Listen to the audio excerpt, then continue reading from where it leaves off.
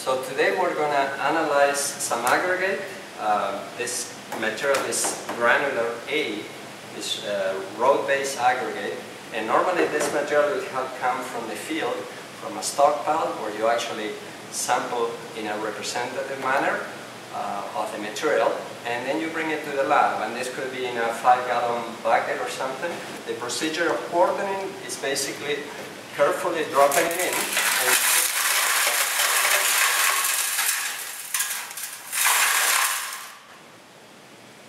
splitting the sample in halves. So when you look at this quartering device, half will go one tray and half will go to the other tray. We will discard part of it and repeat the process. But again, we're going to quarter that or cut it in half one more time. Once this procedure is completed, then we're dealing with a smaller amount of material. In our testing, we assemble a series of sieves ranging from the 1 inch to the number 200 sieve. And in the description of the sieves, when we talk about numbering, the number 200 would mean that there's 200 of these openings in a linear inch. We have the stack of sieves ready to go. And the procedure now is to carefully inspect each one of these sieves for damage. There could be a tear on the material, there could be material stuck on it from previous use, so you want to make sure that you start with proper sieves, and at that point you're ready to pass through the material through the series of sieves.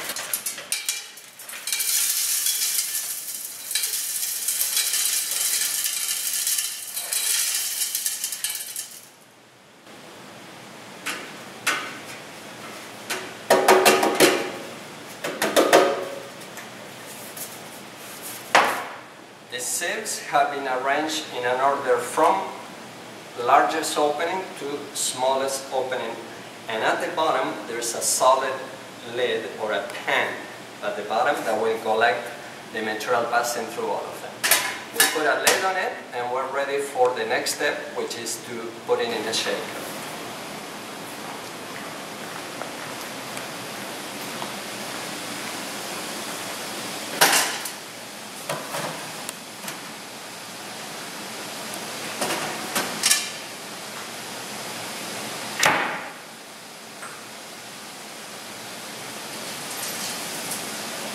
This is set up for 5 minutes so that when we press the start, we start shaking the material continuously for 5 minutes.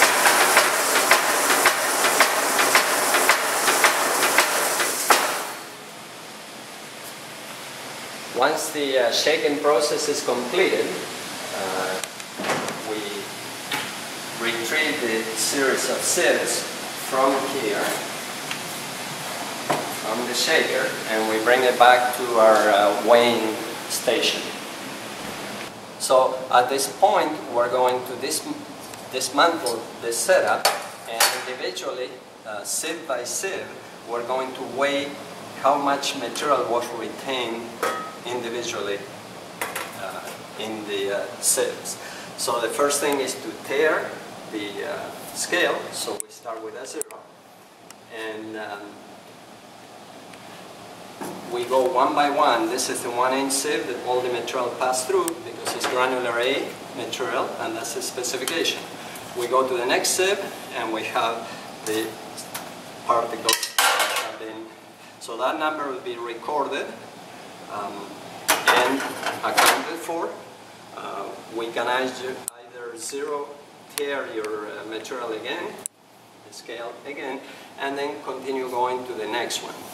Each time that you do this process, it's very important to make sure that all the material, some of the material will be stuck into the sieve, but it's very important that it all comes out and it gets accounted for to the right sieve size. As we go through each sieve, we're dealing with different quantities of materials, and you're going to see more and more the need to be careful when you retrieve the sample. So again, 0, and very carefully pour. And again, there's material stuck to it, which with the aid of a brush, we're going to ensure that there's no material left in. So this would be the new weight corresponding to the particular sieve that we're dealing with. And typically the last sieve would be the number 200 in a standard. So after recording the amount retained in the 100 with 0, clear the scale, and we bring in the number 200 sieve.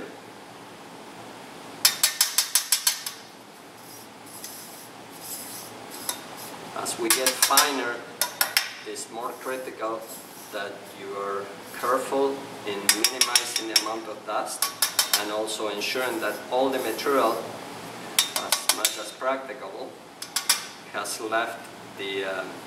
been removed from the sieves.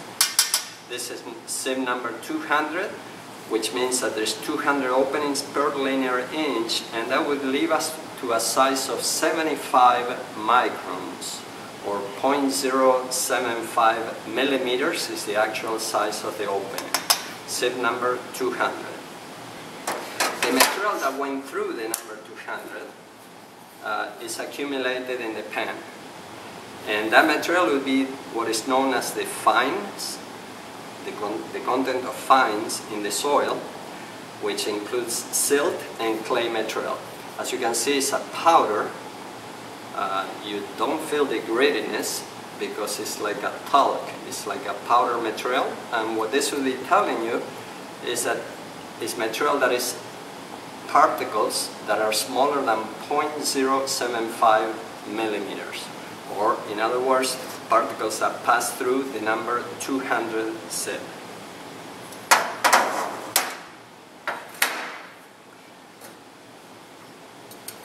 When we complete the experiment, now we're going to have a total weight of the sample, which will add up very closely to the number that we started with.